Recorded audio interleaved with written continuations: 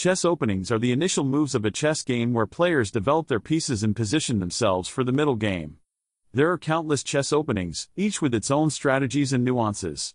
Some common openings include the Ruy Lopez, Sicilian defense, and Queen's Gambit.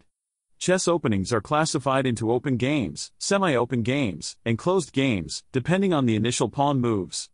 Open games involve the center pawns being moved early on, leading to open positions with more piece mobility.